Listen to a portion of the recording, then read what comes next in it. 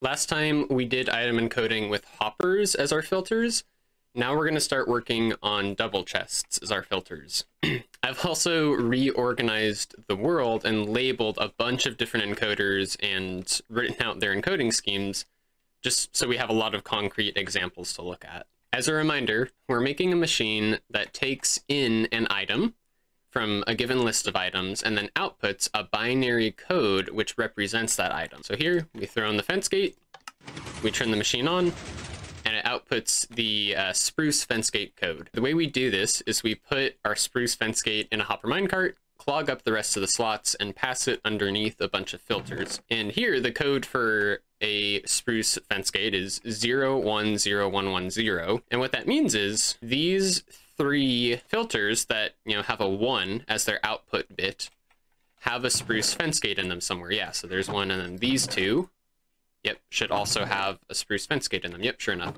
And then the other three chests don't have any spruce fence gate in them. For reloading the hoppers, it was a bit easier because once we were done, we took our hopper minecart and just passed it over the top of them. Here we have to be a little bit more clever. So what I've done is I've added a row of target blocks here, which are normally powered, so they lock all the hoppers here.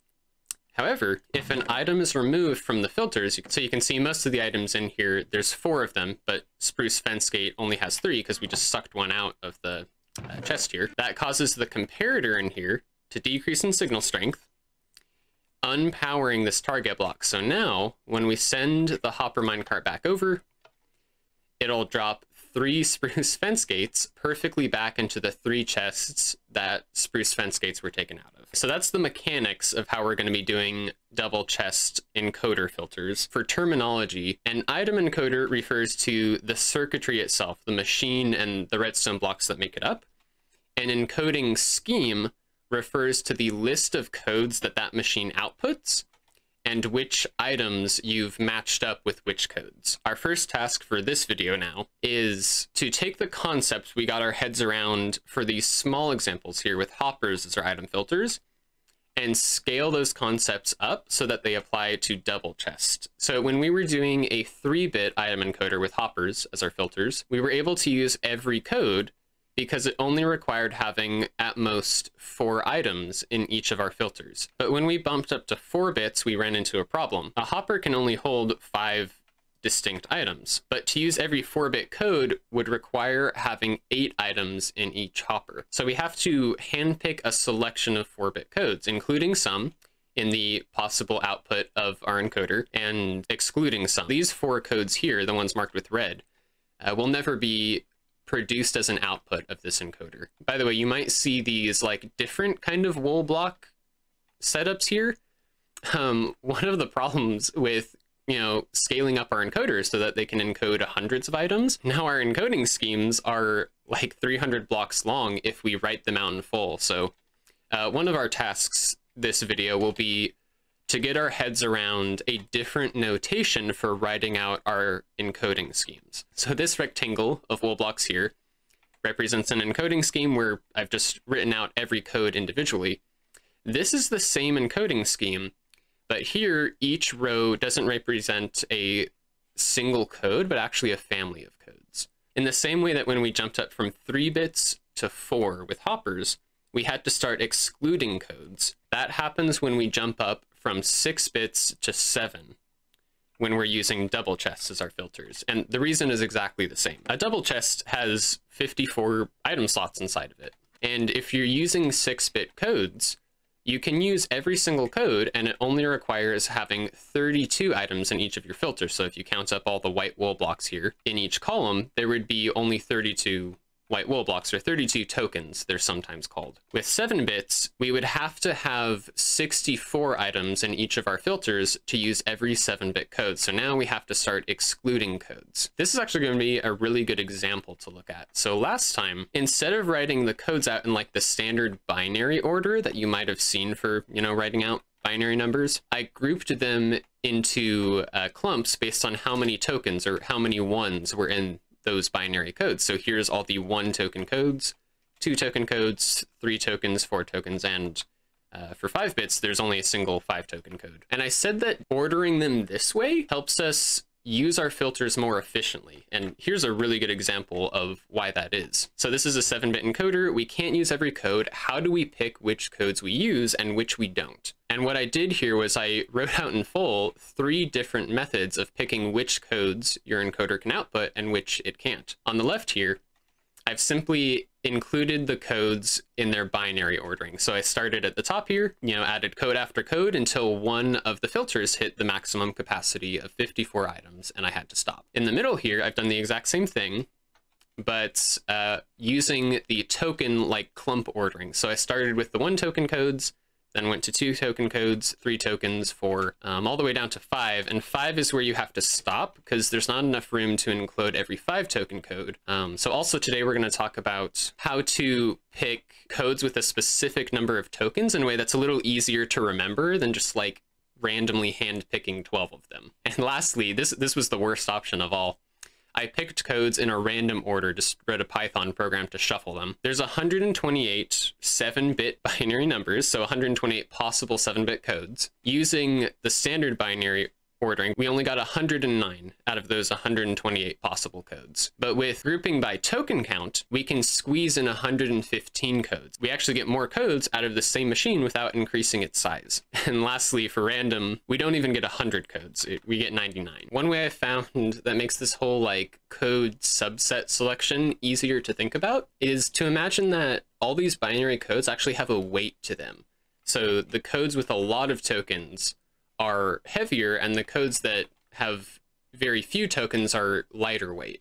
And your filters can only hold a certain amount of weight. So you can fit more codes into your filters by loading them up with the lightest weight codes first and excluding the heaviest codes. So I've labeled all the encoders here too. You've probably noticed these numbers here. The oak wood marks how many bits that encoder outputs. So this is a 7-bit encoder. The andesite number marks how many codes this machine outputs. So it's not going to be the full 128 because we can't fit all 128 codes, but we can fit in 115. And then the top number just tells you what percentage of the maximum this middle number here is. So 115 is about 90% of 128. By the way, I haven't set up most of these encoders. I did set up the 6-bit encoder here. So this actually like properly encodes 64 different wood items of some kind. That took, I don't know, 30, 40 minutes. And this was the smallest encoder. So I decided I wasn't willing to take the, 3 or 4 hours it would take to set up all of these encoders. You can see the thumbnail shot over there. That's everything we have to say for scaling up from hoppers to double chests. There we had to start hand selecting codes at 4 bits. Here we have to start hand selecting codes at 7 bits. So if you're encoding about 100 items or less, this will pretty much do whatever you need it to do. You're still getting 90% usage of the code space, 90% usage of all the possible codes that could be produced with that many bits. Now we're going to encounter a new problem as we start scaling up again. Our goal is to encode every stackable item in the game. I think there's like 800 something currently. So here I've started increasing the size of the encoder by adding new bits.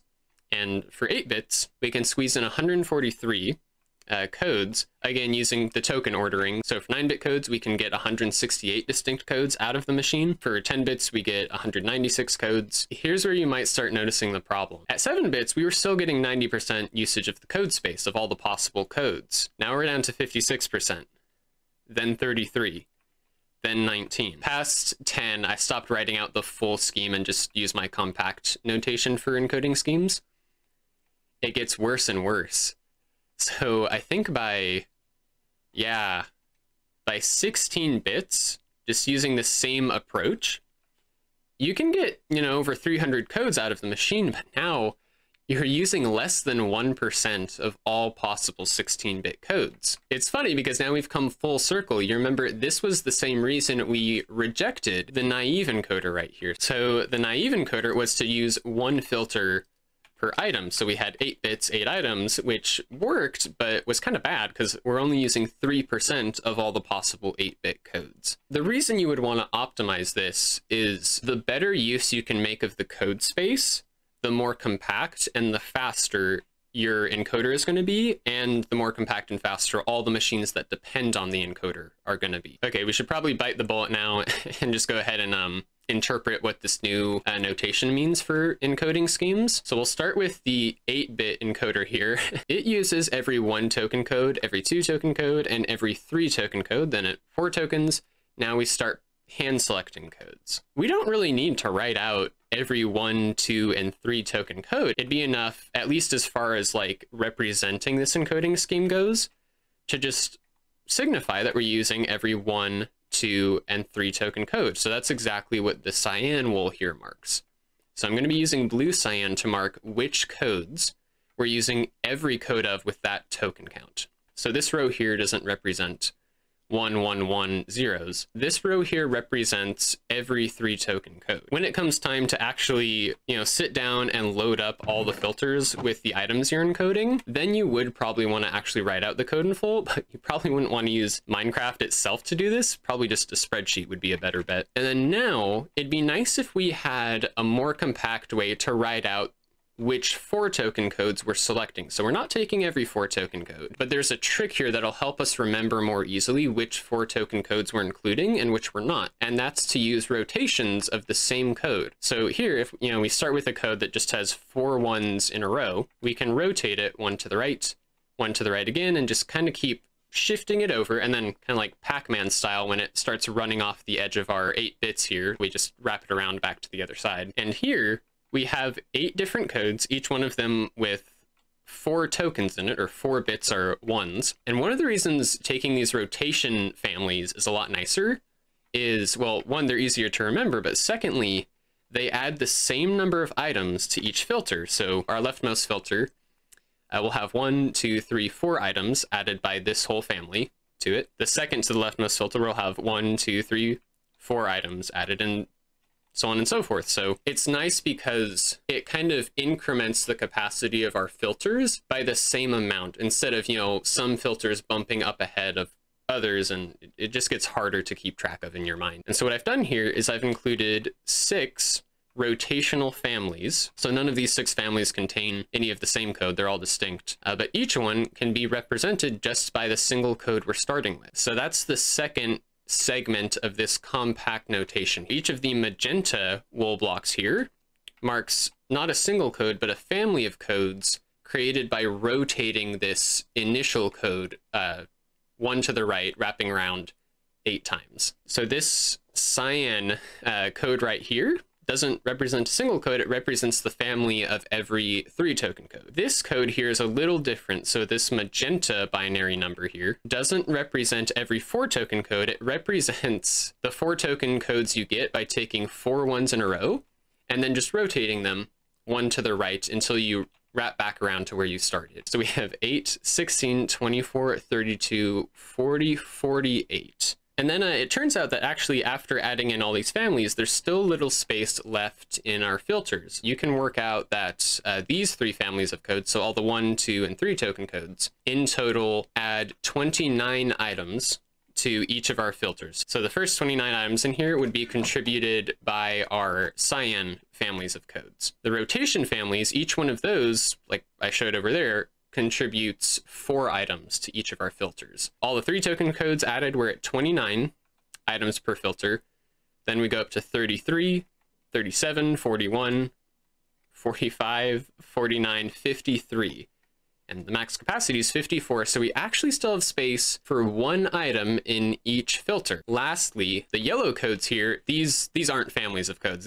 These just represent single individual binary codes. And if we add in these 2 here, 1100, 1100, and then the same code actually just with the 1s and 0s flipped, it adds 1 item to each of the filters. The encoding scheme marked out right here is kind of cool mathematically, because it uses the capacity of all 8 filters at perfect 100%. By the way, just so that we're not confused, the percentage capacity of the filters being used is not the same as the percentage of codes being used. So this thing uses 100% of the capacity of the filters with this encoding scheme, which I haven't set up because I wasn't willing to put in the time to set it up like I did for that one. But it only uses 56% of all possible 8-bit codes. And then the same thing that I've done here, you can work out for 9 bits, 10 bits, exact same thing. So you're including 1, 2, 3 token codes, and then a hand selection of rotational families of 4 token codes. By the way, if you were viewing these codes in like the environment of group theory, as permutations applying higher algebra to this, you would call these families the orbits of a single code under a permutation. For a 10-bit encoder, we can still fit in every 1, 2, and 3 token code, and that actually brings us up to 46 items per filter. So we're already pretty close to their full capacity. So it only takes 2 of these 4 token rotational families. I think this is also actually a perfect filter capacity encoder. So there's no unused slots in our item filters with this, but it is only using 19% of all possible 10-bit codes. And then lastly, I took the time to write out this abbreviated encoding scheme for every amount of bits from 11 through 21. At 11 bits is where now you actually can't include every 3 token code. So if you have 11 double chess filters in your encoder, using every 1, 2, and 3 token code would, I think, require 57 items per filter. It's just barely over. So we got to include a lot of these rotational families. And now the rotational families, they're only 3 tokens each, because we're selecting a subset of the 3 token codes now. By the way, there's actually a cool math pattern to these encoding schemes here. Oh, I forgot to do that one. But if you look at the yellow sections, they actually repeat every 3 number of bits. So for instance, we have thin line, no yellow section, thick line. And then same thing again, thin line, no yellow section, thick line in the yellow section. And then that actually keeps going. I think that keeps going up until the point where you have so many bits that the 1 and 2 token codes alone are enough to exceed the filter capacity. Then I also went back and wrote out the old encoding schemes using the new notation. For 6 bits, we just include every code. So every 1, 2, 3, 4, 5, 6 token code. And then for 7 bits, we include every 1, 2, 3, 4 token code, 2 rotational families, and then 2 individual hand-picked codes. Here's